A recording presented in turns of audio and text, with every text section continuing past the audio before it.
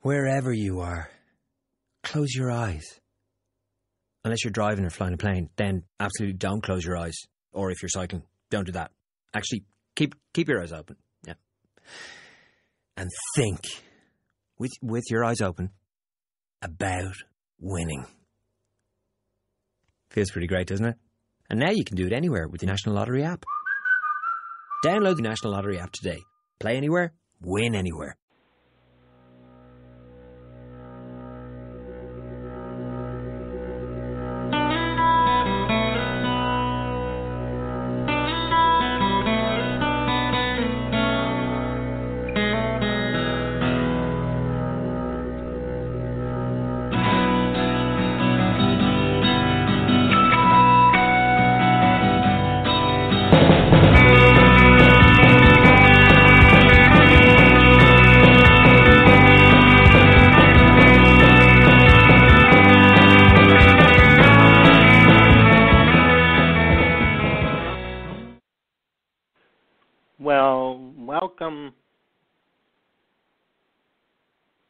Welcome to Take Two Radio Soaps and Review. I'm David, your host.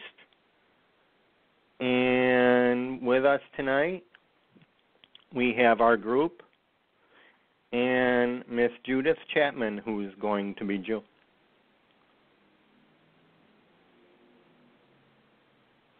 Let me see if I can get them all in. I can't.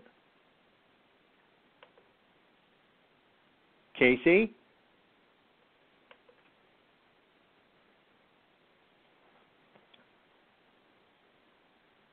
Oh, no.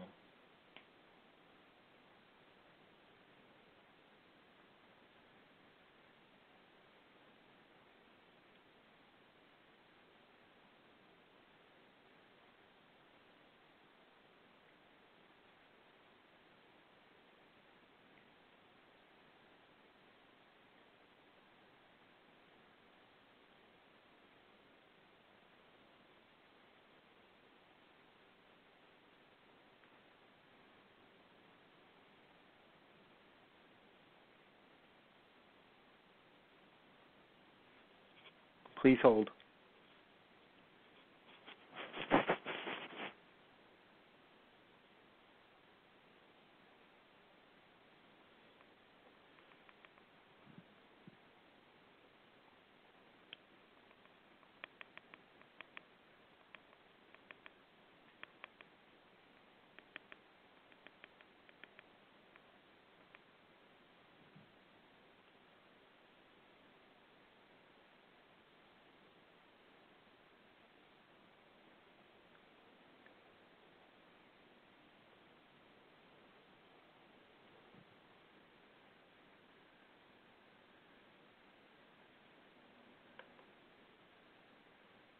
Pam? Nope.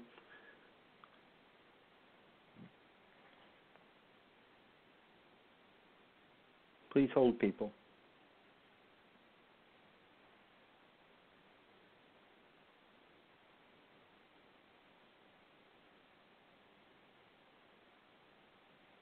Okay.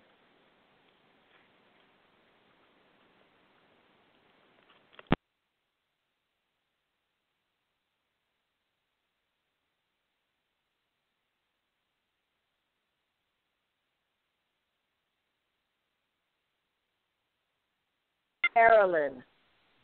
Casey. Casey, I'm sorry. Yeah, Casey. Oh, no, don't tell me the music's going to start. Oh, hold on. I'm so sorry. It'll be over soon.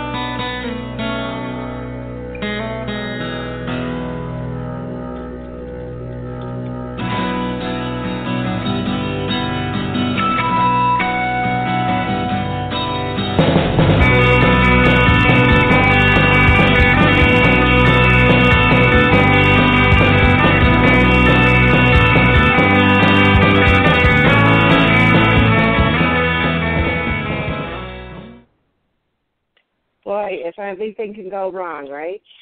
That's right. Let's go ahead and get started with our questions, and I'm going first. One of the co-hosts, Frankie, could not call in tonight, so I'm going to ask his question.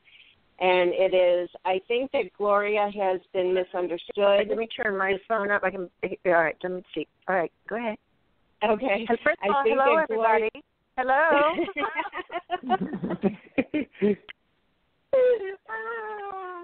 Only live radio. Yep. I think that Gloria has been misunderstood, despite the fact that she's been on Young and the Restless canvas for 13 years. Would you like the writers to explore her backstory, such as why she married abusive men, the reason she stayed with Terrible Tom, her shortcomings as a mother to Michael and Kevin?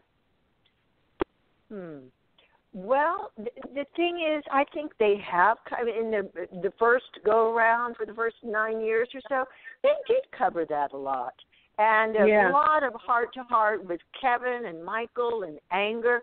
And when I started back up, and Mal and I, my very first day on the show, which, of course, was the Christmas show, popping out of the box, Mal and I were speaking. We never met.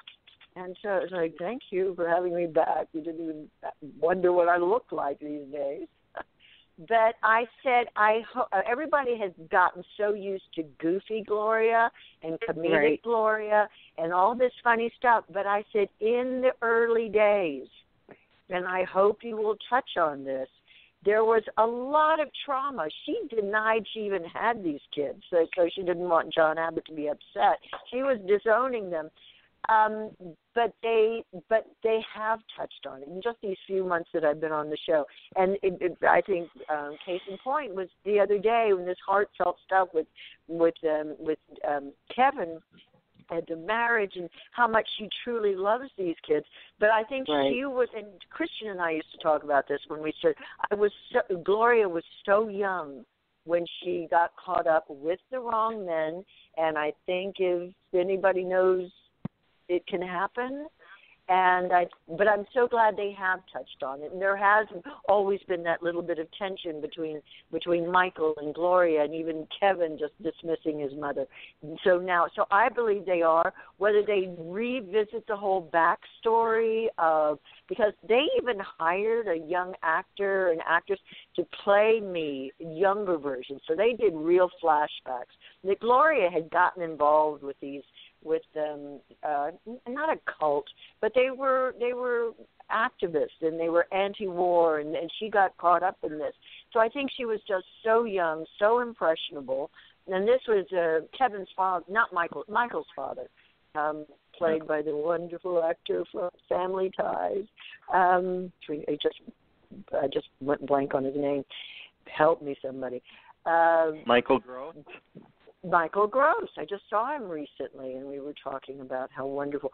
But so she was influenced by men. Even John Abbott, she was influenced by. So she's always, I think Gloria has always looked for a father figure. She's never always been out on the streets, buyers, not that she was a hooker, but just being influenced by anybody who would take care of her, anybody who would be nice to her.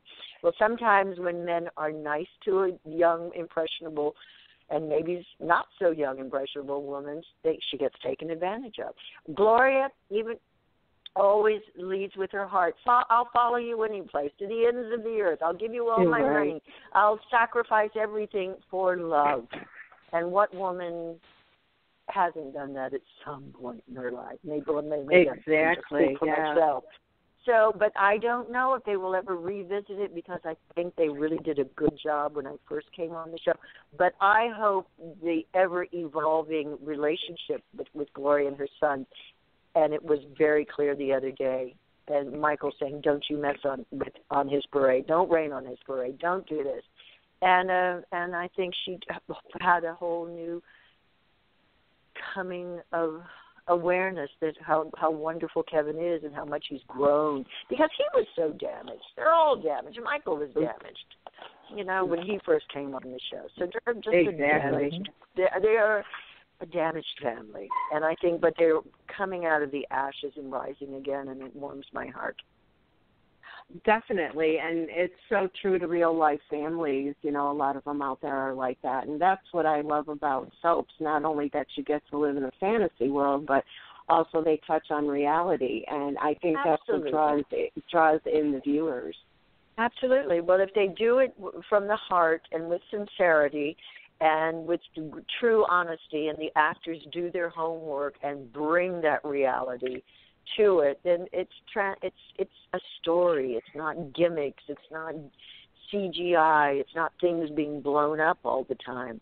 It's gut-wrenching, sometimes humorous, sometimes tragic human stories, the human condition. For sure. And that's why we're still around after 44 years, or why the few remaining soaps are still around, because of these stories that connect to humanity.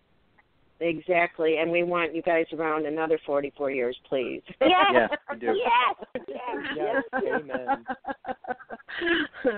We all try to keep watching the 4 that are left, because we know that, and I've said this before, that the viewers out there sometimes say, well, I'm not watching until so-and-so is back together, or I don't like this storyline or something. But you can't stop watching if you really love soaps, because eventually that's going to change. And, it's always revolving and evolving, and you have to just keep watching if you just love it, no matter if you don't like it at that moment, to keep it on air. Well, what I've always said about soaps is, soaps are so daily. You don't know what's going to happen tomorrow in your own life. You don't know what's going to happen.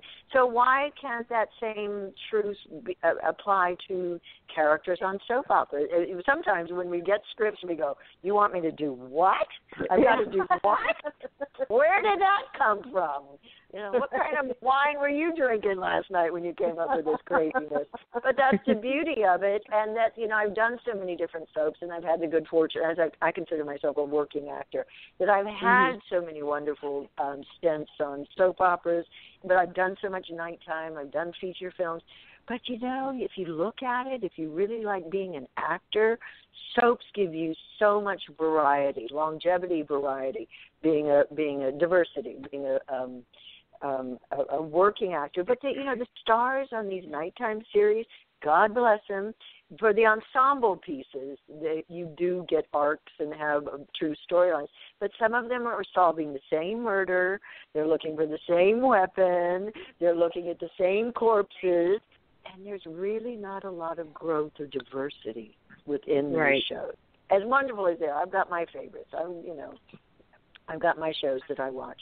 But it's like, God, I wonder if they're making a ton of money, which is true, but I wonder if they're feeling fully satisfied, gratified. Exactly. And the nighttime shows don't last as long as soap, so there you go.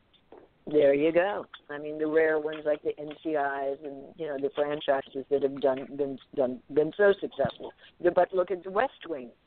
Because one of my new favorite shows is Designated Survivor with Kiefer Sutherland. But look at all the ongoing, evolving storyline. It's a nighttime soap opera. That's what it is. Yes. Yeah. And Dallas was the original nighttime soap opera a million years ago, to have these evolving, not just episodic and a storyline ending in an hour. So some of them do it, and those are the ones with longevity. Or the spin-offs, like at NCIS. Exactly, but they still haven't even been around as long as soap. So. Oh no. We were, because we were originally on the radio to sell soap. I'll give them a little story while we're Procter & Gamble's, selling Tide or whatever it was. And that's where the name came from, of course. But when I first did my first soap opera a million years ago in the last century, or the last millennium, I should say, which is pretty strange to say. I straddle millennia, which is great. But I was so impressed with the fans, the friends of the show, who spent their hard-earned money to come to New York by bus, by train, by covered wagon, who knows, to spend an afternoon with me. Not just me, but all the collective soap people who were on the show. And I said, I want to film this. I want to photograph this. So I made a small documentary film about it. And it followed my then still friend, Greg Northam, my president of my then fan club. Lived in Virginia. I sent my cameraman, and people down to Virginia, and I said, get on the bus with him, follow. I said, give me that huge panoramic view of New York skyline as he's coming to New York to spend, time with his favorite soap operas. And I said, then cut to the convention. The very first spoken word out of one actress's mouth, she said, not even your best friend visits you 5 days a week at the same time. Wow, isn't that true? That's it. Cut, wrap. We got it. That's exactly what soap operas are. Not even your best friend visits you 5 days a week at the same time. And sometimes we don't like our best friend. Sometimes we don't speak to our best friend. Sometimes we say, go away, I'll call you when I'm speaking to you again. So maybe that's exactly what it is. Friends of the soaps who say, I'm not going to watch it because I don't like this, or I don't like that, or I don't like the way they decorated this house or took down that company or whatever. It's like they're not happy with their best friend. Right. It's an interesting way to think of it, I think. Yeah, that definitely sums it up. Casey, why don't you go ahead with your question?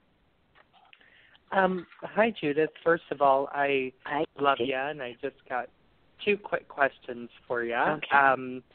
So my first question for you is, do you remember your very first day on The Young and the Restless? Absolutely. Does that answer your question? Yeah, that answers my question.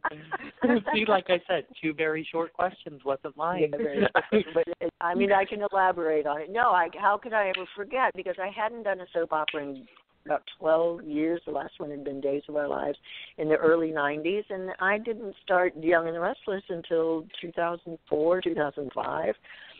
And I was ready to go, but I walked on set. I walked on the sound stage, and I could see the back of the camera guys and the camera, and the set was lit where I had to work. And it was the Newman Jabot conference. That who was sitting at the table looking at a script was the great Eric Braeden. And I went, okay, with everything I've heard about Eric Braeden. So I walked on set from behind the camera, so started off in the middle of the soundstage. Oh my God, my very first day on The Young and the Restless, and my very first scenes are with Eric Braeden. And, of course, the camera people and everybody is like, what, is she out of her mind? But I could see this little curl in the corner of his mouth that I said, please, I've been around. I'm not going to be intimidated by you. I mean, Eric and I have been great friends, great on-set friends ever since then. And at the end of it, he stood up and he shook my hand. He said, you're very good. You're very, very, very, very, very good. He said, everybody, this Judith, she's good.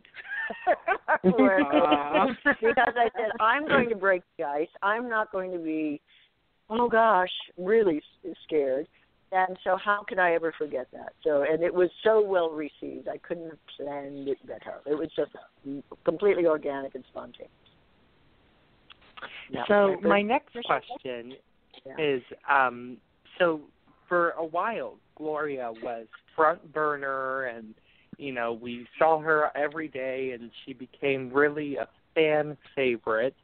And then there were a couple years there where she slowly started to shift to the back burner, and I don't know about the rest of the Y&R fans, but that made me really sad to see my Glow go for a while. Well, Glow got gone. She really got, and I think it was just a change of a new regime came in, and they just decided to do things their way, and it was very sad. And now the regime has changed again, and I'm back, and but to see myself slowly slide. I used to say, I'm so back burner, I'm not even in the kitchen anymore.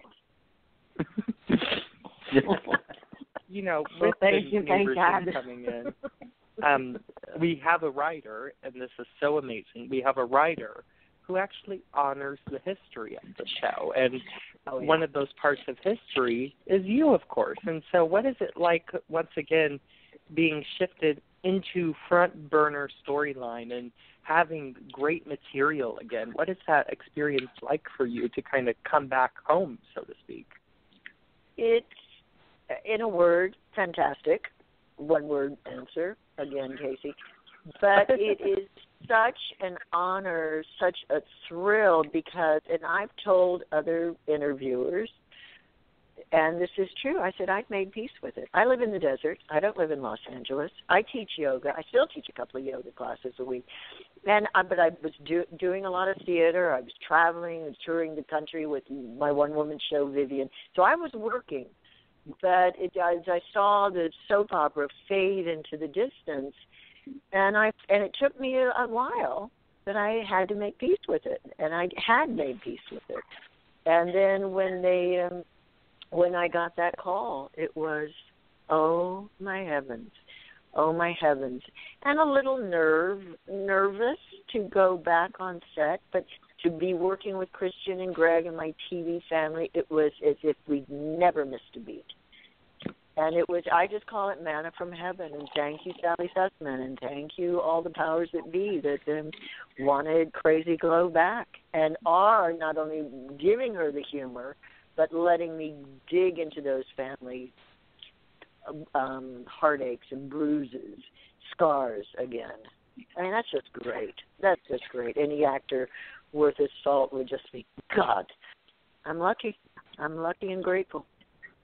Well, and, you say you never, you and Greg and Christian never missed a beat. And let me tell you, it shows up on screen. As soon as you popped out of the box on the Christmas episode, I was like, wonderful, fantastic. I'm getting a piece of the Young and the Restless back. So good job to you, and it's just amazing to see you back. Well, people say, oh, well, how did you see your comeback? And I had some ideas, but when I got that script, I said I could never have been that creative or imaginative or anything. And so kudos to the writing staff, kudos to Sally. Because I did send an email to Mal, and I said, I know nothing. I said, where is Gloria? Is she rich? Is she impoverished? Is she in jail? Is she God knows where? And he said, don't reveal it. He said, but you're dead broke. And so I made the choice as an actor. I'm very actor studio, and I said, I'm not going to dye my hair blonde. I'm going to look. And I even told the costumer, I said, I'm really not that size 2 anymore. I'm really more comfortable in, size 4, maybe even a 6, because I gained a couple of pounds, no big deal. And, I'm healthy. And so I wanted that arc. So people would say, why is your hair blonde? I don't like it. I did it. I said, Gloria was so broke, she couldn't buy a bottle of peroxide. Now she's got a job. She can afford peroxide again. So it's wonderful, again, going back to theater, we call it an arc, A-R-C, to start someplace. But if Gloria had come in with perfectly coiffed hair and, everything, the clothes, of course, was fabulous from the day one.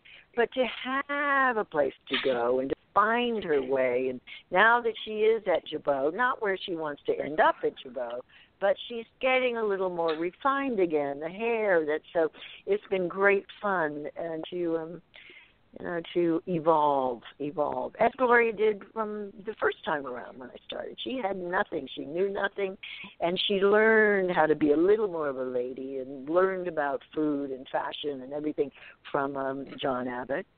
And so now, it's great fun to evolve. Well, thank you, Casey, for the great questions. Yeah, and great questions. Because I don't get a chance to say that because I get so, I liked you better with blonde hair. Why don't you do your... It's like, I'm getting there. Stay with me. Life is so daily in soap opera, so, and you don't just boom. So, but her hair looks better. Oh, I like the blonde. So, having somewhere to go. Having stuff as we do in our own lives. So it is in soap life. Exactly. I, for one, will be sticking with you I did promise. I did tell Ella, our brilliant costumer, I said, you watch me. I'll be back in those size 2s again by Christmas. And I know. It hasn't been easy. That's the hardest part. It's like, oh, God. Scallions and radishes. The scallion diet and water. But it's all worth it. Definitely. Okay, David, why don't you go on with your question? Judith, I go back a little further. I caught you on the tail end of your last, on As the World Turns, where you played Natalie Bannon Hughes. Natalie Bannon Hughes. So what was it like going head-to-head with Eileen Fulton? They were grooming Natalie to be the next Eileen Fulton. And I was only supposed to be there for 5 days. Well, I guess I did something right because they kept me on for several years. And flash forward, I did this crazy film called False Face, or it was originally Scalpel. I think it was originally False Face. They changed it to Scalpel. And Robert Lansing played my husband, lover, father, or not father, lover, father. It was an identity thing. And but he said at one point, he said, you got to get off this soap opera and get your butt to L.A. It's time for you to go to L.A. and explore L.A. And I went, okay. And lo and behold, flash forward a bit, and my agent called and said, I have an audition for you. And I decided to move to L.A.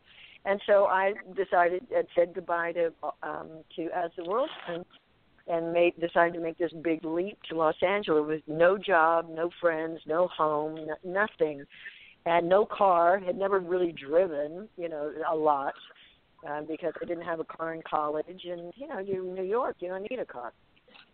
But I got out there, and literally my first audition was for Dallas.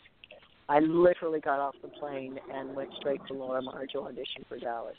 I didn't get it, but it was between me and Victoria Principal. But they'd lost all my bags, and I had my New York clothes. I had Fry boots on, and my hair was all permed out and very curly at the time. And she walks in for the final interview.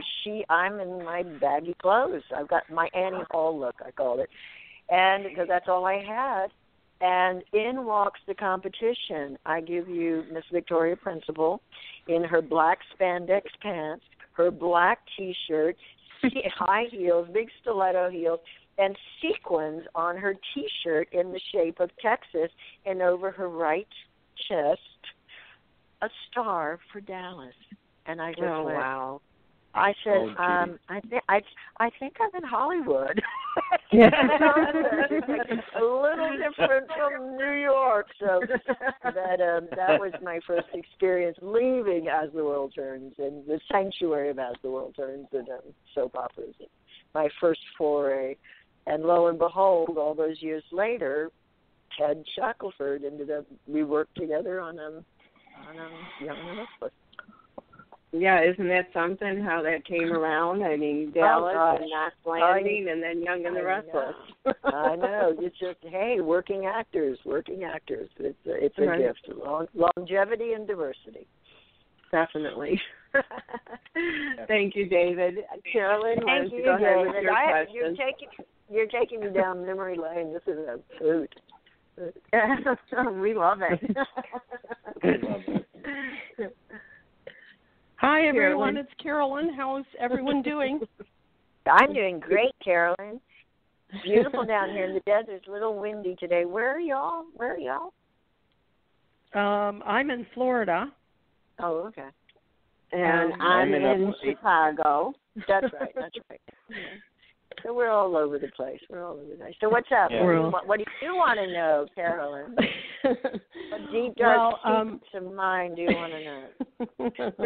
Maybe I'll share. Maybe I won't. Oh, okay. Well, before my question, you are a firecracker. Oh, my goodness. I said, you're something else. Thank you. You're so, have you written a book? No, I haven't. No. Oh, my goodness. I toy about it. I think about it. In fact, I started a little semi-autobiographical thing years ago, and to do it on stage, to do a one-woman show on stage, based upon the crazy life of a working actor. Yeah. Well, it would be a bestseller. You just have so many interesting snippets. It's great. Really nice meeting you. My question is of all your soap opera husbands, who is your favorite and why? I'm going down the list. When I was married to Tom Hughes, going back to the original, but he gave me one of the best pieces of advice. So each of them have contributed to my growth in different ways. But going back to David Colson, who ended up being a writer on As the World Turns, but I was only supposed to be there for 5 days. And after a few days, they had me back for another day and had me back. And David came up to me one day and he said, Judith, I'm going to tell you something and do with it what you will. He said, have an attitude. I said, what?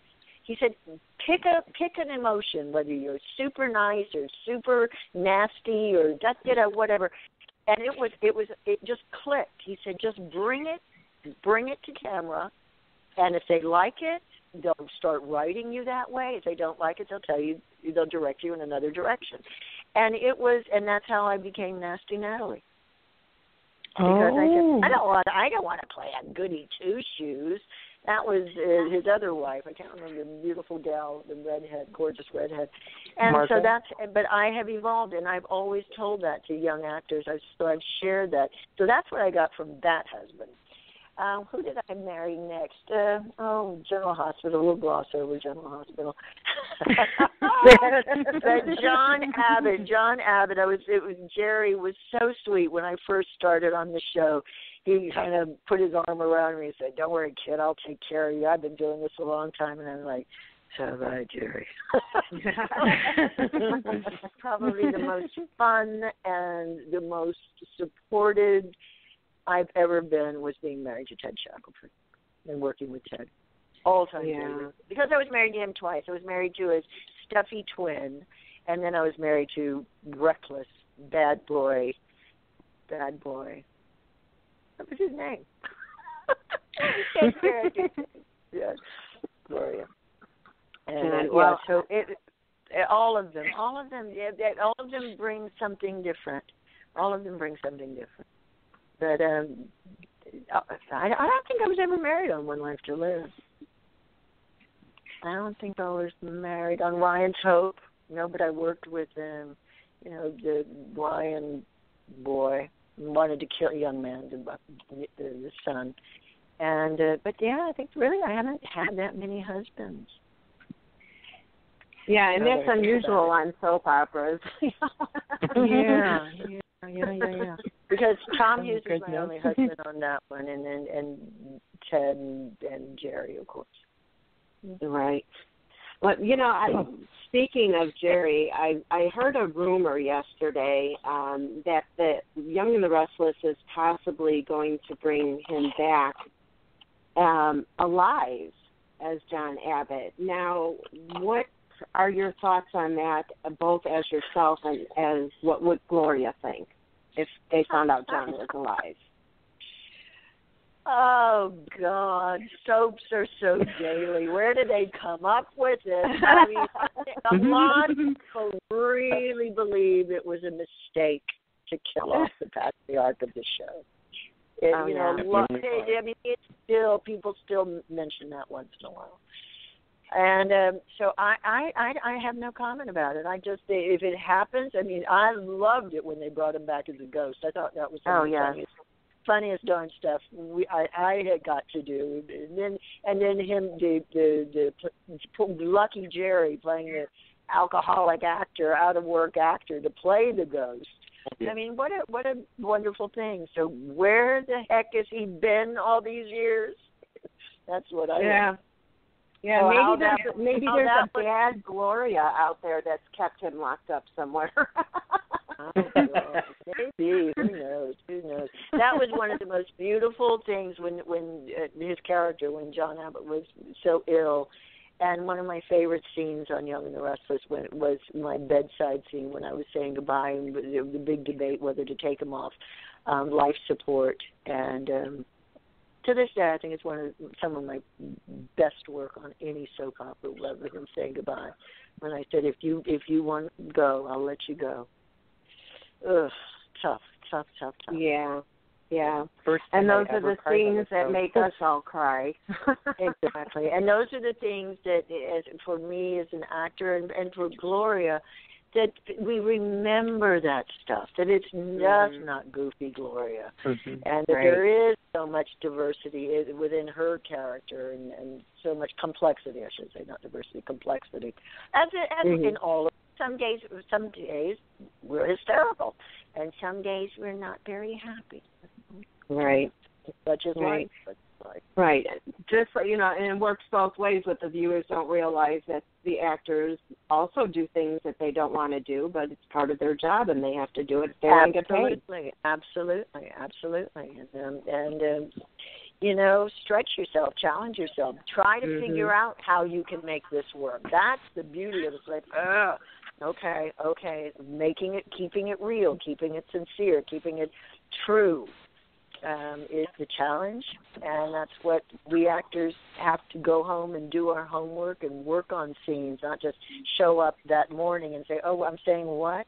No, giving it a lot of thought and purpose. It's true. And not just, as they say, phoning it in. Don't. Right. Don't insult the writing, because how much time and effort it takes and months out to develop these storylines, and don't insult the viewers. By not giving it your all every single day. Exactly. Because if you're phoning it in, I think that you need to, move on to something else then, because you're bored or whatever. Exactly. And I've said that when I was in my long time ago. I think when I first started on As the World Turns, I was still very young, and I was doing things and working. And I said, God, please, if this doesn't make me happy someday, give me the good sense to go do something else. And I have reached that point a couple of times. And one, when I had moved to the desert, and I was on Days of Our Lives at the time, but it wasn't making me happy. And I went to the College of the Desert and introduced myself to the head of the Fine Arts Department, Dr. Norman. And I said, I've been a working actor. I said, I live here in the desert. If you ever want me to come talk to your students about working in New York or working in L.A. or soap operas or movies, he signed me up right there, and I ended up teaching there for several semesters. In fact, they would have had to give me 10 years, so they fired me instead. But by taking a break, and I called my agent, I said, I'm not happy. I just feel like I'm phoning it in. Not just on soap operas, but in everything. But by going back and teaching and literally going back to the classroom and working with young actors, I found my passion for directing, and I found out I was a good director. I knew I had a lot to offer, and I was a good teacher. But it so recharged my battery that when I went back to Hollywood and embraced Hollywood again, especially on Young and the Restless, I was fired up and ready to go. So sometimes you got to step away to figure out where you are in your passion or level of passion. Sometimes when that passion wanes, it is good to step away, take a break. So I completely agree. Most people just or they complain about it. And it's like, really, actors? Really? You're going to complain about this job? I dare you to quit. Go stand in line with the rest of the actors who would kill to be in your place and who will not take it for granted. So, Right. Well, I have one last thing I'd like to mention before we let you go. I saw that someone posted on your Facebook page that there's going to be a featured interview with you and Peter Bergman. And you probably can't say a whole lot about it at this point, but can you tell us when that issue of Soaps and Death will be out? I think it comes out this week, later in the week. Good Friday. So good Soaps and Depth article. Yes, about Peter, and it really wasn't so much about storyline. It was more interviewing Peter and myself about how we embrace this crazy storyline. And I think I even said in the article, I said, God, I'm back on the show 2 weeks, and you got me naked and in bed with my arch enemy. This man I hate and blame for my ruin. So it's like, okay, let's go with this. So the article is really interesting because it's Peter and I reflecting on how we feel about working together in this in the past, in the present, going forward, and this crazy storyline and getting drunk and ending up in bed together. Oh, my gosh. That sounds like a great article, and I can't wait to read it. So everybody go run out on Friday and get your copy of Soaps and Death. Yes, so you go can out, read it. buy those soap magazines. Buy those soap magazines. Keep them going. Don't just read everything online. You know, really go out and buy those hard copies at the grocery store or wherever you buy them, and keep these things keep these things front and center, because this is our what do you call it? This is how we get known. Not just on Facebook, not just on Googling things. Go out and buy those magazines. You know, and I have to say that I prefer to have a hard copy of something like that, even with books. Even though you can read everything online, I enjoy going, page to page and reading stuff. And I think you get more information and more out of it than you do with just reading something online. And you might read an article that you weren't looking to read. Mhm. You weren't even thinking. It's like, oh, look at that. Oh, somebody's favorite recipe or somebody's whatever. Right. But the printed page newspapers, magazines are in dire straits these days. Everything's online. So I'm old-fashioned a little bit too, Pam. I say, let's go out and buy it. And it's great. And it's great for me because I would go have visited my mother, and I'd be cleaning out some drawers worth, and I said, oh my God, as the world turns, how old is this damn? Oh, all the pictures are in black and white. Yeah. So it's having these wonderful dusty mementos in the bottom drawer that show up once in a while is great. Yeah, I got quite a few myself here, so and every time I think, should I get rid of any of this stuff? Nope.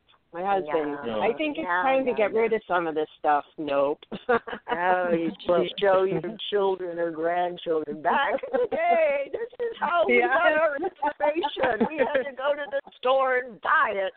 Yes. We were cleaning out my grandma's closet the other day to help her move into a smaller apartment. And we found a box of Soap Opera Digest magazines. We're talking from every decade. And it was just amazing. So keep the stuff. Yeah, but I mean, I literally found it, and the hairdos. It's like, oh my God, what was I thinking? That's the funniest part, I think, to see. Is how those hairdos have evolved.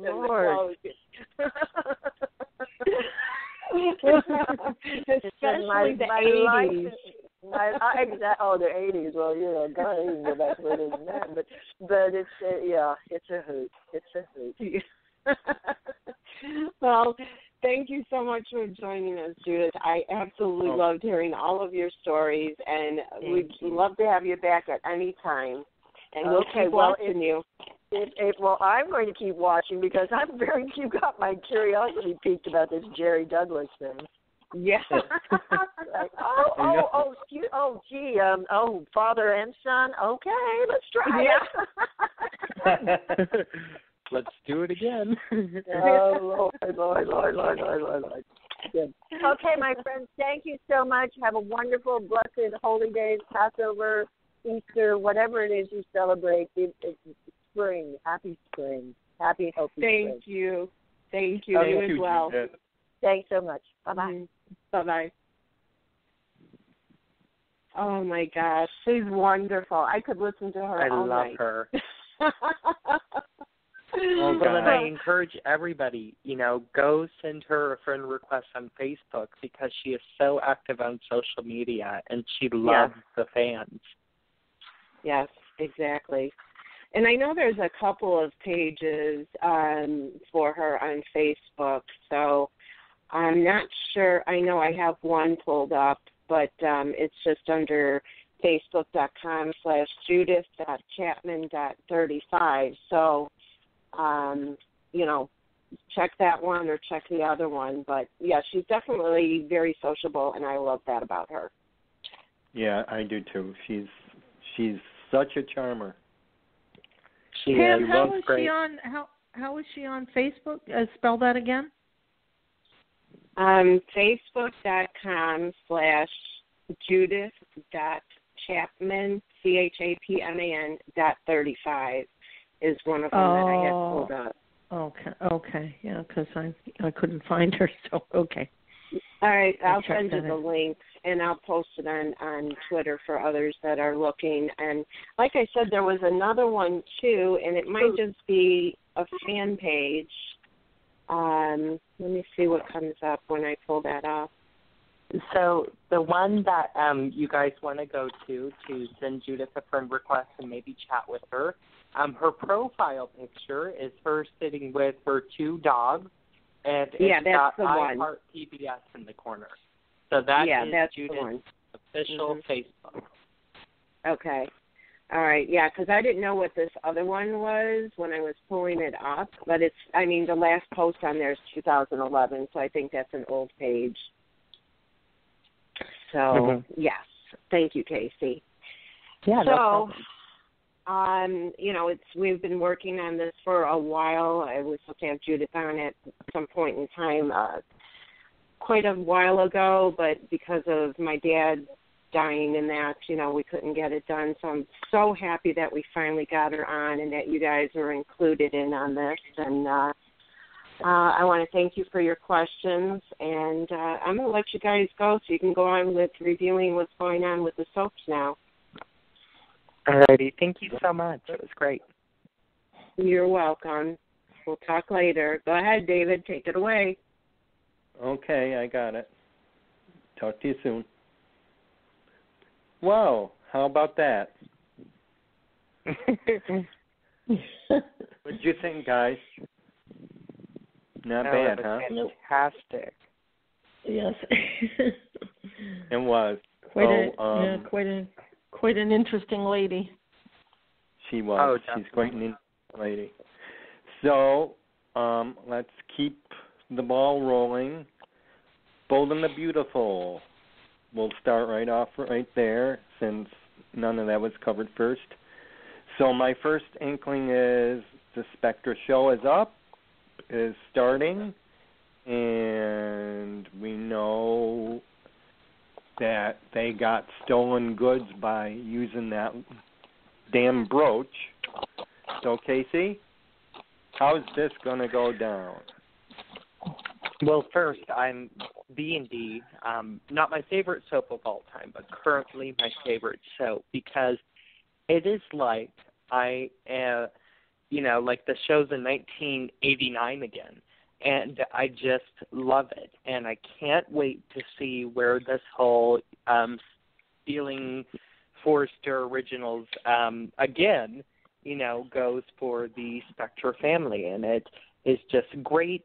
And I just wonder where it's going to go. I'm on the edge of my seat constantly. I'm like, are the police going to come in and arrest Sally or Coco? And it's wonderful, and I cannot wait to see where the story goes.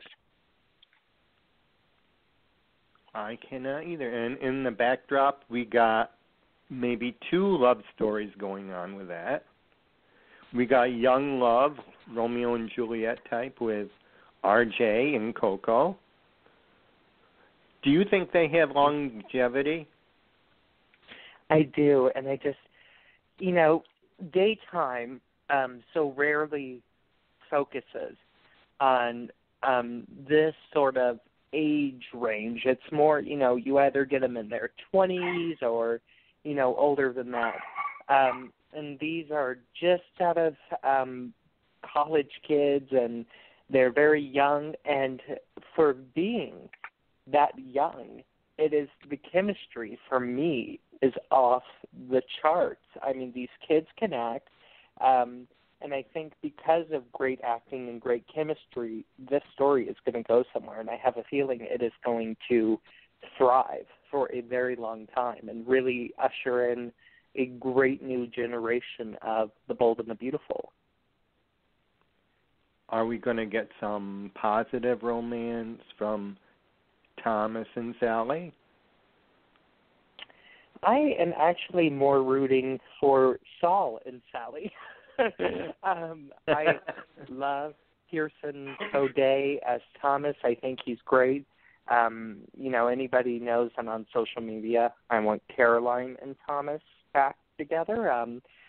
I know Lindsay Godfrey is on recurring. God knows if she'll come back or not, but if that happens, then I would like them. But I'm kind of feeling Sally and Saul a little bit. I think there's definitely something to explore there, and I think they can explore that once, Thomas finds out the truth about the stealing of the Forster originals, and he'll get really angry. Maybe that will split them up for a bit and allow for Saul to slide in.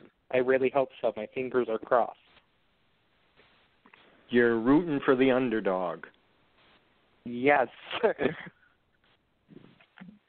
And I have to tell you that I'm sort of relieved that they took a breather from Ridge and Quinn. Oh, goodness. Yes, I hear that. I mean, I was loving the story really up until the point where they got back from Australia and Ridge, got down on one knee again in the CEO Forster Creations office, and he was like, Brooke, marry me, don't let me go, and she was like, I have to, and that's really when the story started slipping for me, and same thing with, Katie kind of blackmailing Quinn. So the story, that was once my favorite and really on the edge of the seat kind of story is kind of not doing it for me anymore. I'm ready to move on. Want some new stuff. Yeah, definitely. I mean, get the secret revealed. Get that secret revealed. And back to Thomas and Sally, do you think... Well, I see Wyatt coming in from the background, though, too. Oh, yeah. Mm-hmm. So... And you still want Saul. Yes, I do. I'm rooting for that. You don't want either one of them with her. Yeah, and I just, really, I mean, if this is where we're going to go with Wyatt, and if this is the type of story that we're going to give the character, I say let's write the character out for maybe a while and then revisit that in a couple of months. Wyatt? Write Wyatt out for a while? Yeah, I just think, to have him get involved in the Sally territory, I think it's too much right now. That character's got a lot going on. Saul loves her, Thomas loves her, she's got the Forster secret about the designs, which is obviously about to be revealed, maybe even tomorrow. So, it's like just maybe take a breather for a second. Don't try and shove too many things in our faces, especially since it's a half-hour show. So either ride out for just a bit or, stick him with somebody else. You make a valid point. So we covered our B&B, and let's head on to Days of Our Lives. And Carolyn, are you there? Are you with me, here. Carolyn? Yeah, okay. I'm here, David. Okay, so my thing is for all of those. I remember at our Days of Our Lives group, I remember seeing a post saying, "Oh no, I'm getting sick. I'm seeing Theo and Claire in bed." Oh goodness.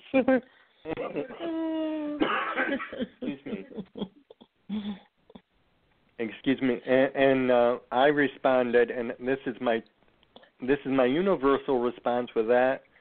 Next time you see that, have a ginger ale handy. To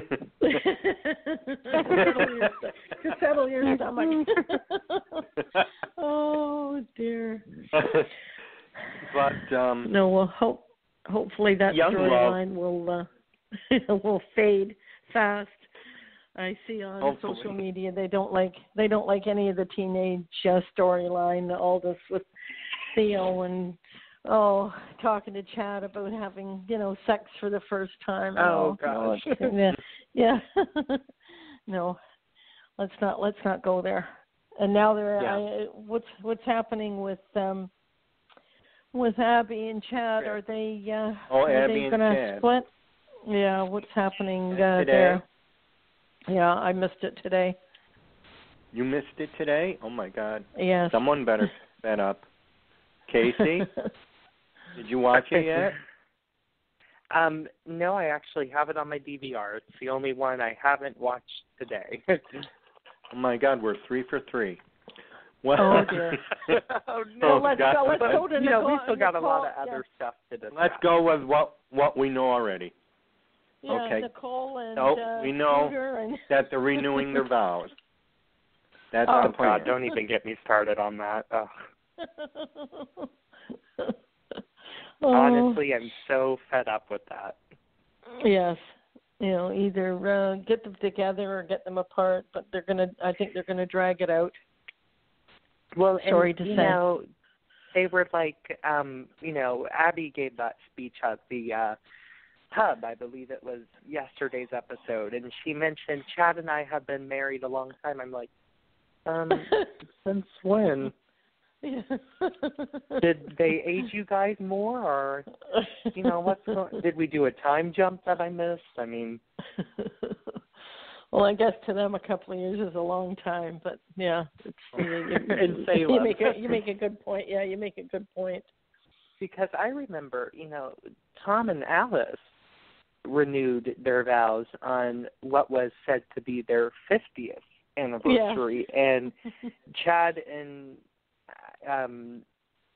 Gabby, I almost said Gabby, Abby, they're doing it of about 50 minutes with each other. So, it's like, the show is so hard to watch right now. I can't wait until Ron's material starts. Oh, yeah, everyone's waiting for that. And what about social media again? They don't like how they're going to end with Nicole after all that she's been through. This storyline with Scooters when is that going to end? I think airs through November. Oh. Yeah. I think it was cute that they mentioned her passport, because I've mentioned that a lot, when Chloe and Nicole go back and judging each other, and I'm like, well, Chloe, you were a prostitute, Nicole was a porn star. So I think, it's funny to me when I heard that they brought back that history of Nicole in pornographic films, but now it's just getting old, and I'm like, yes. You can't come up with new material for this powerhouse actress as she exits your show and leaves a huge gap. I mean, come on. Yes. Yeah. Yeah, I know it. So the other sad part is we got Eduardo was arrested. Oh, set up by Demos. So Eduardo's going. Demos is going. All the actors are exiting. I don't know when Vincent is going. Pardon? Vincent is still kicking. Yeah, but he's on his way out. Yeah. Yep, but we don't know when though. Yeah. Well, I think it's going to soon. It's soon. Yeah. I was just happy to see Eduardo go. I love A. Martinez. I really do. I think he's a great actor, very, well versed in his craft. But the character, it never, stuck. It was almost like trying to throw something at a wall and make it stick. The character was just awful. Which, it's sad. Yeah. Yeah. The younger days. Yeah. Yeah. When they did his last episode and the prison interrogation room / Hope's office / Roman's former office, I felt nothing. They were all crying, and I'm like, okay, he's been here all of 5 minutes. What are we crying about? Yeah, they're rotating the scenes. They're moving pictures, and it's the same office. It's just it's too much with all these cast cuts, because daytime, and I don't know why writers can't get, this through their head at days, daytime is continuity. That means continuity in sets and characters. Yeah, and characters. These people go into this job for decades, not 2 months. Yeah. If people want to leave on their own, we can't. I don't know how you can deal with that. I mean, you have to roll with the punches, and then hopefully you get a recast that works. Well, I know some actors were fired, and when they leave, I'm like, oh, okay. But, when they're fired, like, take John Paul Lassavere, who recently stepped into the role of Philip. He was fired. This is a legacy character, and if you can't come up with a story on him, shame on you, because I can come up with 1,000 stories. Yeah, I know. Yeah, well, they could have worked them better. They could have worked out better with him, and I don't know if they're trying to get J. Kenneth Johnson back. I think that was the original deal. They're trying to lure him back. I don't know if he wants to, but if Ron comes back, if Ron is taken over, maybe he will try and lure JP back, and Ron will take care of JP. Well, like and did. Ron, I mean, oh my goodness! When I heard, because I actually said a couple years ago that Ron would be a great writer at Days, and when I, got the news that they got him as the new head writer, I was shouting it from the rooftops because this is a man who honors history. This is a man who boosts ratings, who makes them skyrocket in this day and age. So I'm ready. Bring on Ron. I only wish his material could start much sooner. Yeah, me too. It is what it is, Yeah, we're waiting very patiently. I'm waiting. Hurry! I want some good storylines. So it's so disjointed. It's so disjointed. There's no flow. There's no flow at all. There's no flow. Well, it seems like every week, Monday through Friday, I watch it, and it's like, did this air yesterday? It seems like the same episode. Every single day. Yeah. Which is bad news. I mean, I looked at the ratings, and they got smacked down to a 2 million again. And that's not good news. No. Well, I don't know. I don't like to look at the numbers because they make me nervous. Yes. See, I have to, running a soap opera news site, unfortunately I have to. Sometimes it pains me, but got to do it. I really don't like to look at the numbers. I try to keep an open mind, and I enjoy everything that's been on because I enjoy the soaps, period. Mm-hmm. I think things when it gets interesting and the actors are really pulling at all the stops, then they let them go. It's weird. It's weird. Especially Vincent. Oh gosh, I can't believe we lost Vincent. Well, I thought the last year. I mean, he brought some. I didn't like his character as such. He is, really mean, but his acting, has been superb. And, it's going to be a loss for sure. Yeah.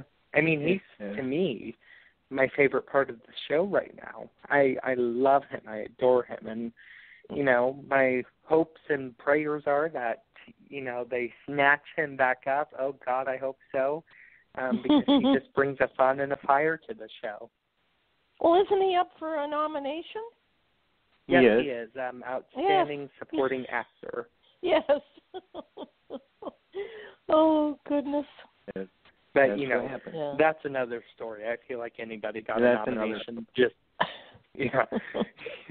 Everybody got a nomination just like everybody got a card from Oprah. Oh, okay. Yeah. So the one couple I'm rooting for right now is Eric and Jennifer. Oh, yes. I really am. I'm hoping Eric comes out of his trance. That's what I call it, because he's very down on himself.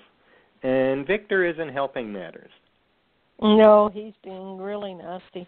But with Eric, is there something coming about with, isn't there a young girl that he's mentoring and she's making him chocolate chip cookies? And is there some funky storyline going on there?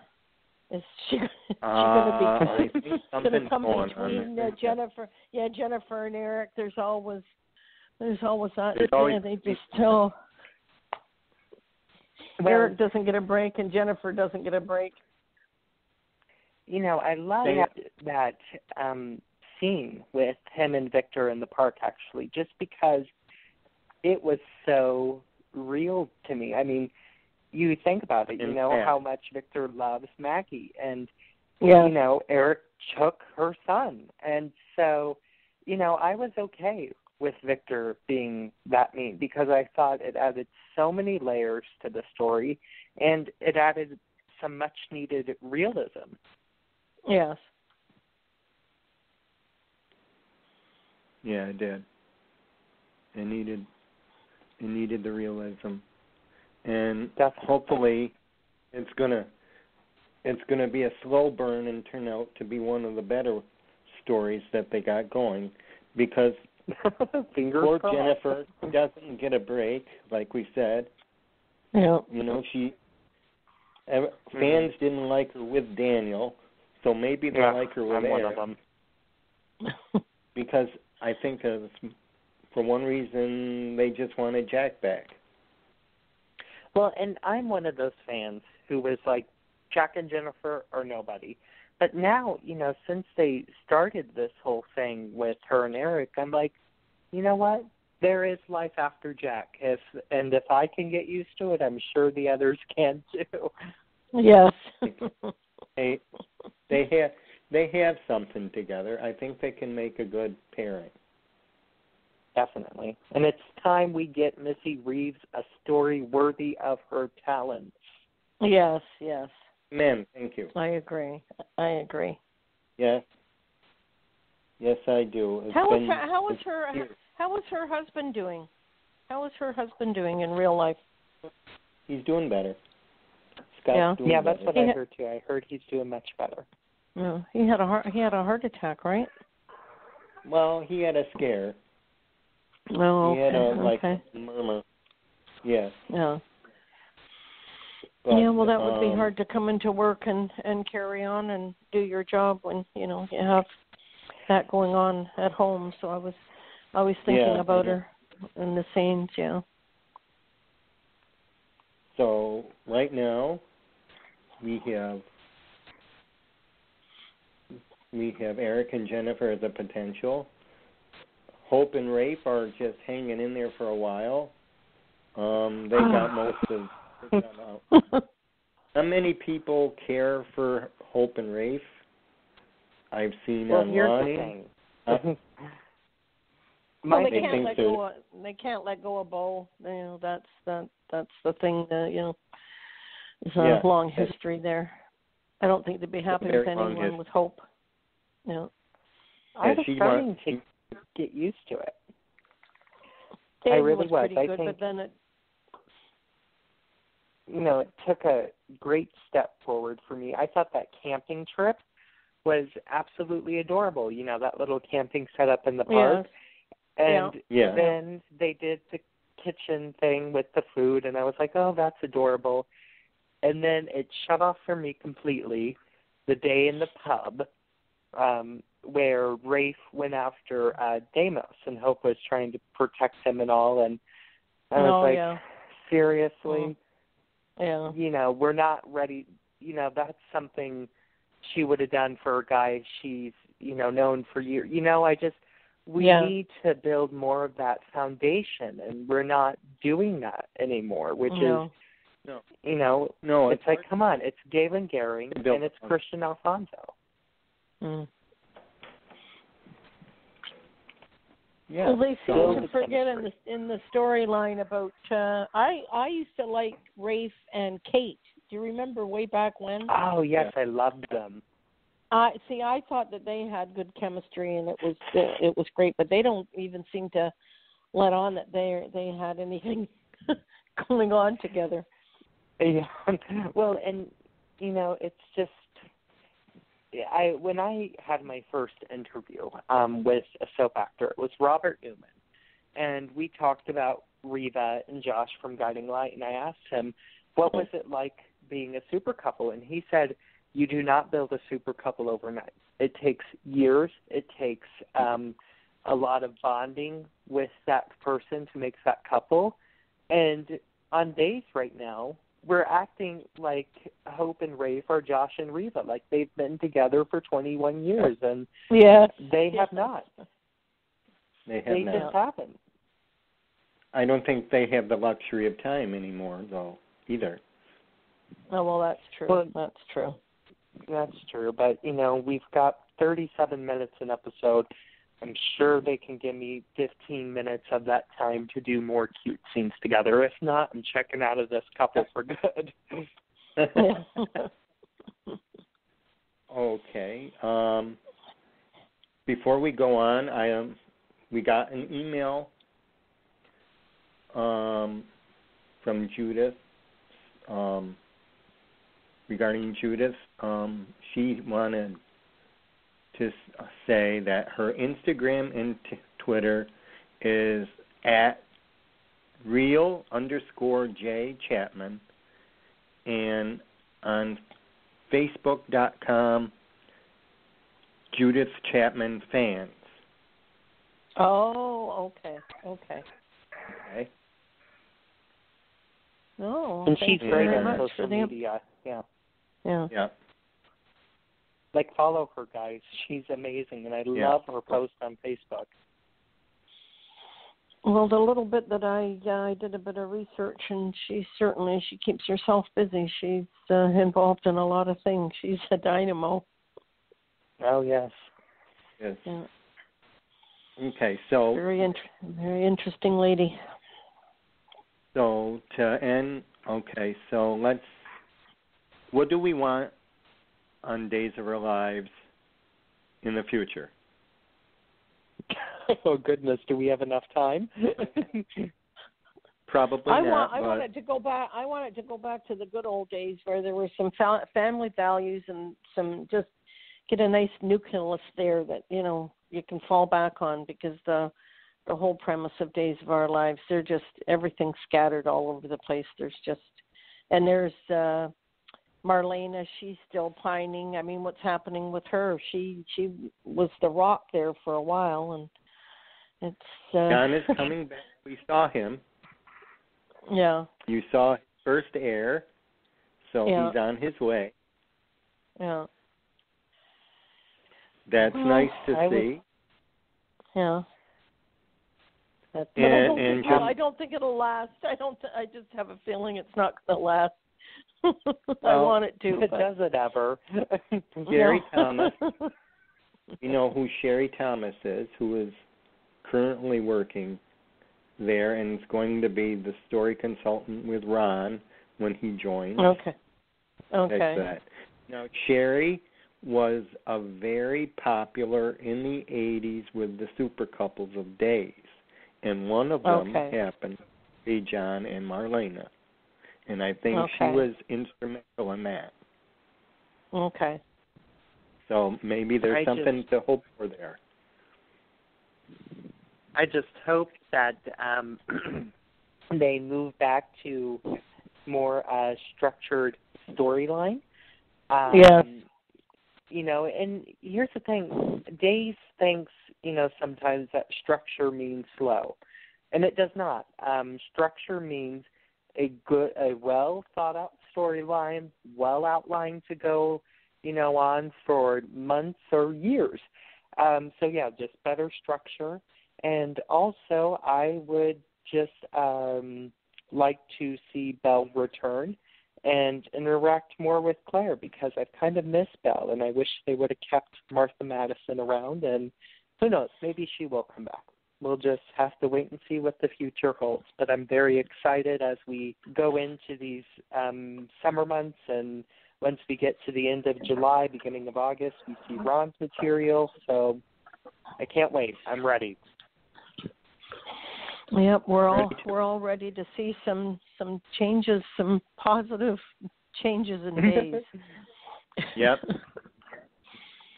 We look forward to that. Now, onward to General Hospital. And let's find out. Okay, Olivia is gone, but Julian still may be lurking in the shadows. Oh, goodness, this story. I just can't. Honestly, this better be an exciting climax with Julian. Because here's the thing. GH has gotten so predictable, and I'm so upset with General Hospital. We know that man's alive. Do we really know he's alive? Well, I don't know who else it could be unless, they're pulling, something we didn't expect and having somebody from Alexis's past return, or even somebody on the canvas. Sometimes they pull that stuff where it's actually somebody on the canvas. But if it's Julian, I'm going to kind of be upset. I love Will DeVry. I've loved him since he was on The Bold and the Beautiful as Storm. But, this story is just a joke to me. I'm like, let's get Alexis away from the Julian era. Let's move her on to bigger and better things. Just do something else. And I swear to God, if he, if Will DeVry is back as a different character like they did with Jeffrey Vincent Paris recently, I will stop watching because it's a mess. You think it's messy? No, I think it is. And I think General Hospital is starting to really fall apart at the seams and not good. Step it up a little bit. I know they can. Jean Passanante and Shelley Altman are great writers. Frank is a great executive producer, and I know they can step it up. They're women and men of many talents. So let's go. Bring back the General Hospital we love. Now, we know that Jane Elliott's last day is May 4th. How do you think he's going out? Well, first of all, when I reported the news on my soap site Daytime Indulgence, along with so many others, it was painful for me to write that article because I love Jane and I love our Tracy Angelica Quartermain, and I really hope they honor her. And I think she is going to go out in an emotional way that will leave us in tears, I've heard. So I really hope they do her justice. And, let's start seeing some flashbacks and let's start seeing a montage, really honor this lady's 21-year history with the show. And I know, real quick, most people are going to say, well, she's been on the show since 1978. However, she has taken some breaks. So at General Hospital, she's actually done 21 years. So, yeah, I hope they honor the 21 years she has had with the show. I hope they do some. Now, I was a little disappointed about that trip to Turkey. I thought that would have been a lot more. Well, I am interested to know who that girl is. And I've heard rumors that girl is possibly a Quartermain.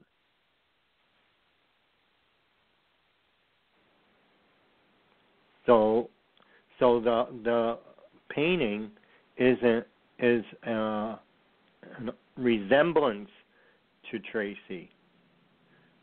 So you don't think? No, it can. Are you thinking twin? No, I was talking about the girl that Laura heard crying, and when Laura and Tracy walked out of the monastery, we saw that girl lurking. And I've heard rumors that she's possibly a Quartermaine family member, somebody to kind of replace Tracy in a way and kind of bring in the next generation and make that the next Tracy Quartermaine. I don't know if that's true, but that's just what I keep hearing a lot. I wonder, you think you think that she's a relative of the girl is forgotten Quartermaine? Yeah, I mean, and she could, and I don't know if that's true, and I've also heard that she bears a striking resemblance to that girl that was encountered on Cassadine Island last year. So we'll just see where it goes. I'm definitely interested. See where it goes. Well, I thought that's where I thought they were going to keep them in Turkey for a longer period of time. Yeah, which, is really sad because we're really nearing Jane exit, and I'm not really. I wish we had her for a couple more months. I wish we had her permanently. But, she's been in soaps for 51 years, which is astounding. And I wish Jane the best in her retirement years, and who knows? Tracy could always possibly pop up again. So we'll just have to wait and see what the future holds. We'll have to wait and see. So on the other side of town, we've got Nell coming clean to Sonny that she never did sleep with him, and she just drugged him and made him think so, and she just kept silent. So Sonny's all upset. Mm-hmm. So he goes and he tries to tell Carly, but it's a little too late. Well, and I'll touch on Carly later in my explanation with the storyline, but I have to start out at Sonny's house with Nell actually revealing to Sonny the truth behind that night. When that started out and when those scenes were taking place, Maurice Bernard and Chloe Lanier, again, great acting. Oh, my gosh, they are some of the best in daytime. My only issue is that reveal was not dramatic enough. It was not hyped up enough. The only thing that saved it was the acting. I mean, this is a girl who is who we are supposed to believe to be Carly 2.0, and it's not doing it for me. And nothing got exciting for me until Sonny showed up at Carly's house, and I had it in the back of my mind, Jax is going to come downstairs, just wait for it, and he did. And Sonny exchanged some hurtful words to Carly, so it didn't start out, to me, I almost skipped through the scenes, but then we got to Carly's house, and I was like, okay, here we go. Here's the heightened drama. Let's bring it on. And it was a little lackluster. Oh, definitely, especially at Sonny's house. I mean, and, even a little at Carly's house. She slept with Jax, and I don't know why that wasn't bigger. That should have been more explosive than, it was kind of like the bomb at General Hospital that didn't go off, the one that Olivia planted. It was like we were so close to an explosion, and it's like, no, never mind. It's almost like the writers are a little afraid to back themselves up into this corner, but here's the thing, when you I write myself, and when you back a story up into a corner, it's fun, and it's fun for the reader, because then they want to know how you're going to get out of this. So, GH writers, if you're listening, don't be afraid to back yourselves up into this corner and, just explode stuff. We love daytime. We love General Hospital. We know GH is the action-packed soap. Explode. Explode all climaxes. Stop with the lackluster storytelling, please. Valid point. Okay, let's go on to Jake's secret. And there's so many hints online about what he's hiding and what that scarecrow represents. And I don't know which one to... Actually, I don't believe any of them until I actually see it. So what do you believe who the scarecrow could be? Jake, yeah. So I believe, and I'm just going based off that conversation that Anna and Obrecht had, and that wasn't about Jake, it was about Valentine, but Faison was mentioned, Cesar Faison, and then we cut to scenes with Jake, and we talk about the scarecrow that he saw on Cassadine Island, and, I feel like it is Cesar, that he did see Cesar Faison, because Jake said him and the old lady were friends, the Scarecrow and Helena. Yeah, they were. And I'm That's just true. thinking to myself, it's got to be Faison. I don't think they would bring back Victor. I know I've heard that going around, that possibly is one of the choices. But again, Teo Finglesias he currently stepped back into the role of Andre Ande, so I don't think he would come back to GH at the moment. So, yeah, I think it stays on. And he does resemble a scarecrow a little bit. Oh, definitely. When we had Faison back with his crazy hair and, his wacky mannerisms, I was like, you know what? This makes sense. It has to be Faison. And honestly, I don't know who else it could be. It's not going to be like Kevin, No. It's not going to be. So, okay, the next phase is, let's see, Charlotte. Oh, goodness.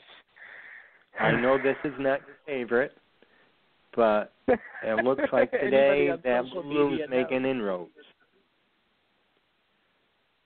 Yeah.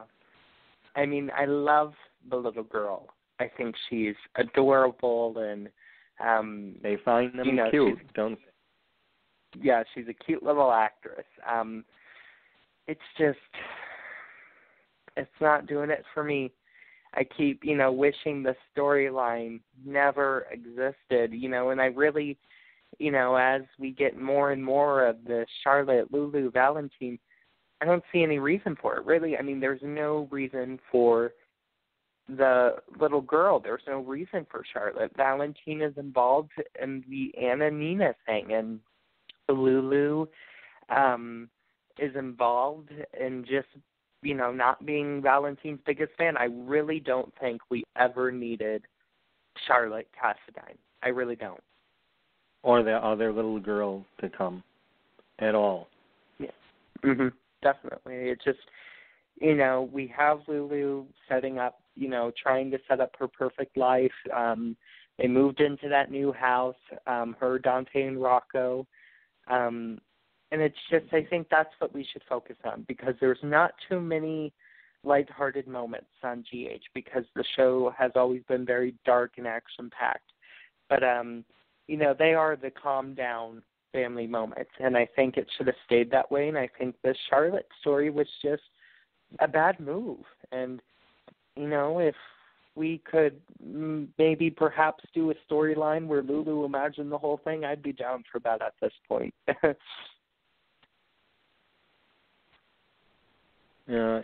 Sometimes a story, I know, they probably just wanted to get the other baby story out in the open and done with, and then have them have their family, Hey, guys, I'm listening, and I'm going to cut in here.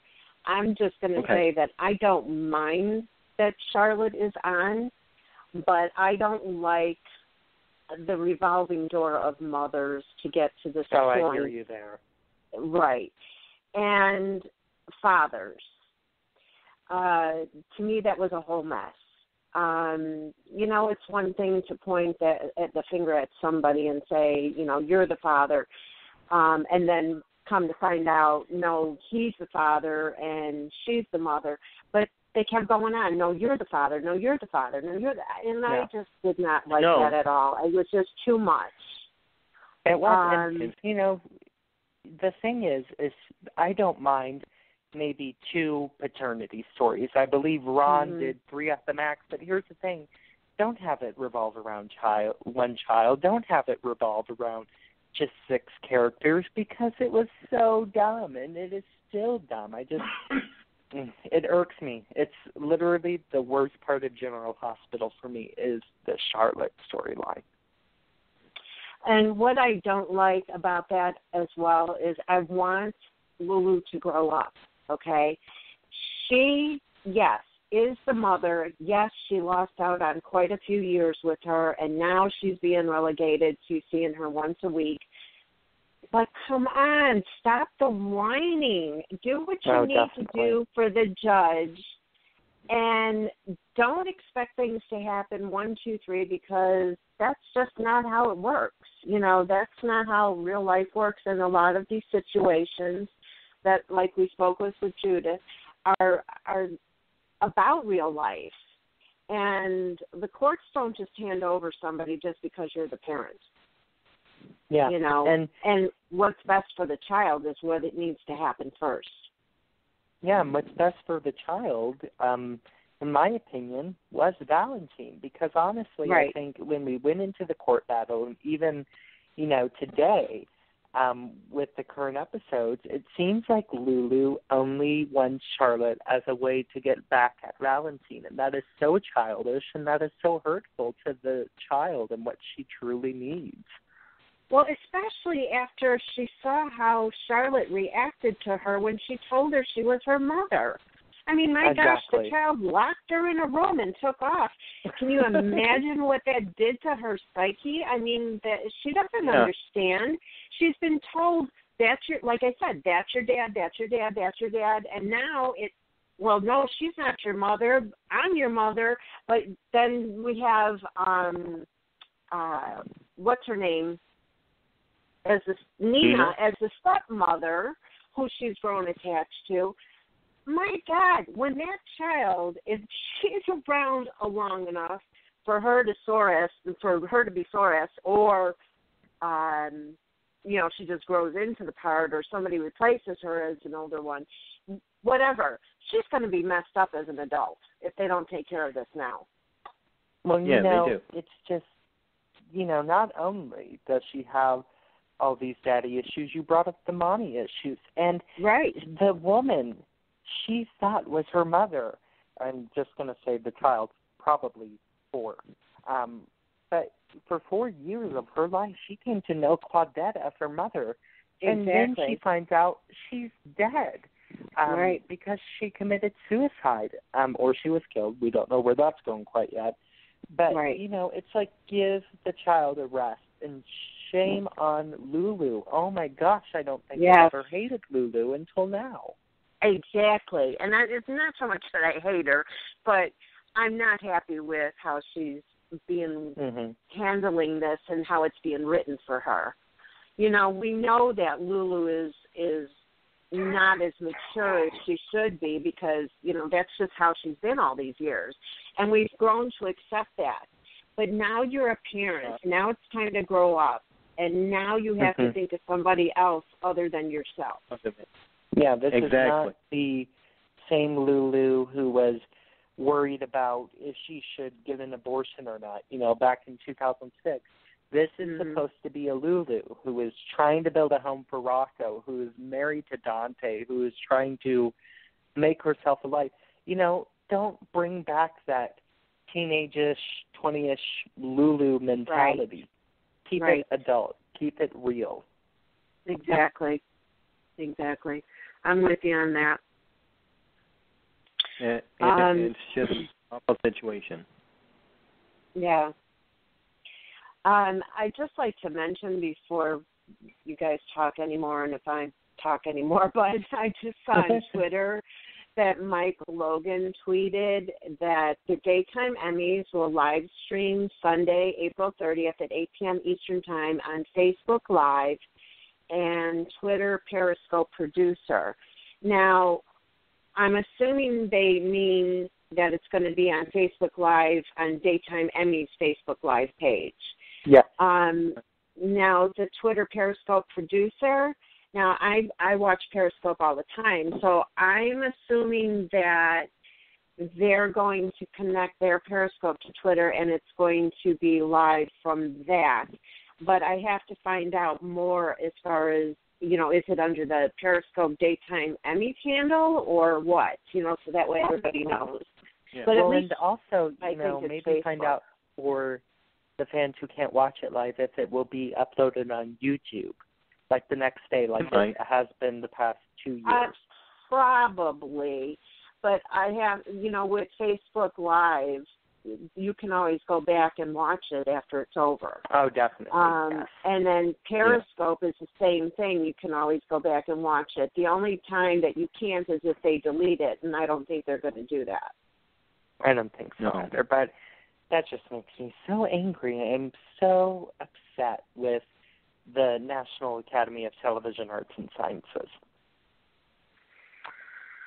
I'm telling you, it's a mess every time, and they should have this, you know, down pat and on a regular way of watching it, you know, and not be changing it every year, that the fans don't know if they're coming or going and if they're going to be able to see it or not. Well, and, you know, they always say they can't find a network because Daytime Emmys is no longer successful. And I'm here to tell you fans that when that show was on pop television a few years ago, it trended, hashtag Daytime Emmys, trended past Game of Thrones. So there still is a market for it. So, you know, I think they're in denial. I think these, you know, these TV networks are in denial that they can't possibly be better or more loved than a certain primetime television show. And that's not true, people. That's not true. Wake up and smell the coffee. I mean, thank God for Angelica McDaniel over at CBS, who loves Bold and who loves Wyandotte. And she's really a champion. Thank God for her. And there needs to be more people in the industry like her who realize that soaps are not dead, because here's the thing, there might be 4 on, but let me tell you, 15 million people a day here in the U.S. watch soaps alone, and then you look overseas with Bold and Beautiful, that gets 26 million people a day. Exactly. Soaps are not dead. They aren't. No. Not dead.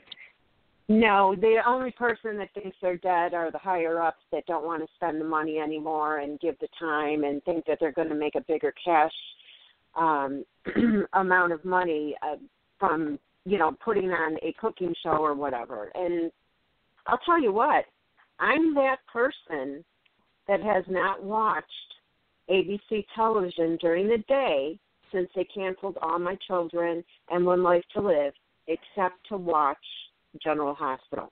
My TV set is never on Channel 7 or whatever, I should say, ABC TV during the day other than General Hospital. That's it, period. Well, you know, here's the thing.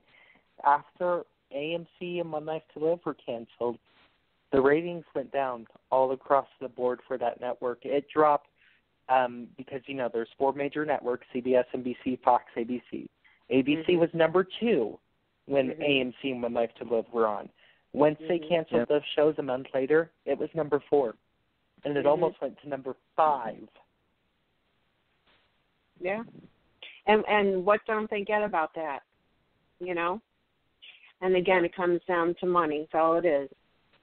It does. And, you know, unfortunately, those shows I really do not believe are coming back. But here's the thing. No. Keep the spirits alive. You know, let's get more characters on GH, you know. Keep the spirits alive. But unfortunately, guys, they aren't coming back. And that's just how things are. Right. Yeah, I know. I still get people asking me every now and again if I think that they'll come back, now that it's been switched back over to ABC, but no, I really don't. Yeah, I really Nathan don't see that happening. Yeah, Nathan Barney. I'm keeping my candle lit. They're happy with their daytime lineup over at ABC right. with The Chew, The View, and GH and Good Morning America. They're happy with that, you guys, and right. It costs a lot of money to produce a show on your online app. But, The Good Fight over at CBS All Access, it's not only $9.99 a month, but their next season is not this, coming September. Fans will have to wait until 2019. Oh my gosh, you're kidding. Yeah, so it's just not economically feasible to bring those shows back, unfortunately, but let's keep the spirits alive.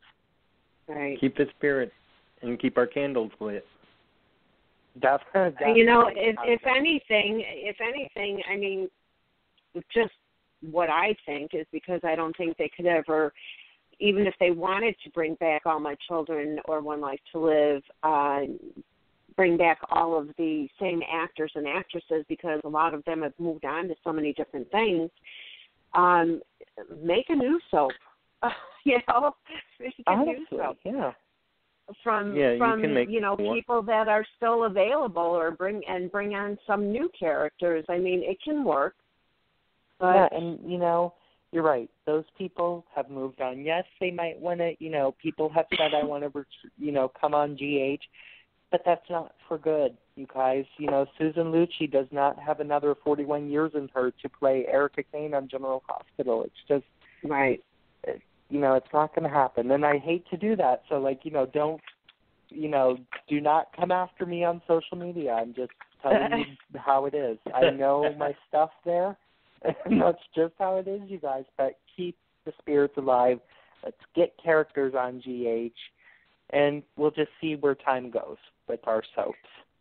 Right, exactly.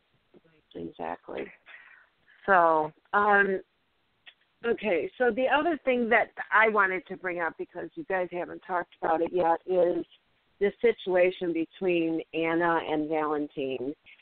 What do you think is going on there? Oh, it's got to be Alex. That's what I'm thinking, too. I mean, you look at Anna, she's more casually dressed, and she's done some weird things. I don't know if I'm the only one who's caught on to this, but remember when Laura rang her doorbell, I believe it was yesterday's episode, and she straightened herself up first.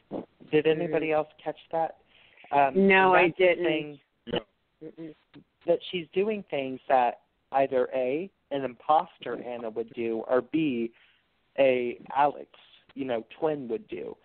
So just look for those little mannerisms because they keep hinting at it a lot. Yeah, and by what she said yesterday, and of course it threw me off, and I thought, what a weird thing to say.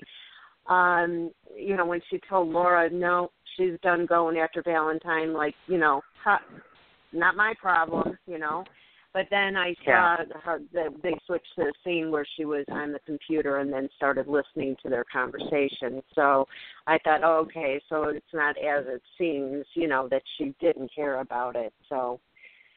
Well, and, she also ignored Griffin's call. Did anybody catch that? And that's not an Anna move. That is not an Anna move. Right. And she looked would at never her phone. do that. Yeah, she looked at her phone almost like she didn't know who it was. And I'm catching on to this, that she keeps acting like she doesn't know who anybody is. So, when Laura came to the door, she was like, oh, hello. She didn't say, oh, hi, Laura. It's weird. So keep watching because I have a feeling it is Alex or an imposter. Yeah. So catch me up a little bit. Alex was Anna's twin? Yes, on All My Children. Because I wasn't watching at that time, so. Yeah, it was very short-lived. I believe it was 1999 through 2002. Finola was let go from General Hospital. They brought her on All My Children as Alexandra.